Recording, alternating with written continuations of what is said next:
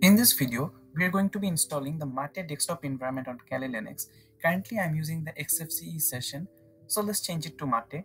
First, open up your terminal and update your local repository with the command sudo apt update and press enter.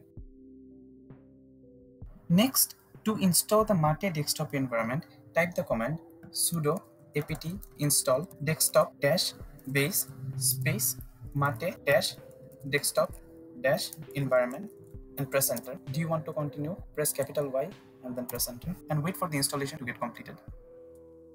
Now after the Mate desktop environment has been installed, let's switch to Mate from XFCE, and we can do that with the session manager. So type the command sudo space update dash alternatives space dash dash config space x dash session dash manager and then press enter. So in my session manager, I can now see the path to Mate desktop environment exists. So just choose the number beside the desktop environment that you want to use. So suppose I want to use this Mate session, I will choose the number 1, which is the manual mode, and then press enter. And now if I log out from my machine and log back in again, I can now see my desktop environment has been completely changed and I'm using the Mate desktop environment. If I want to go back to the XFCE session, I will open my terminal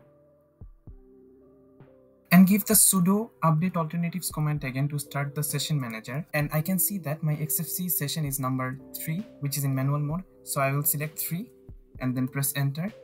Next, I will log out from my system and log back in again, and I can see that I'm using the XFCE session again. So that is how you install Mate desktop environment on Kali Linux. Thank you so much for watching the video.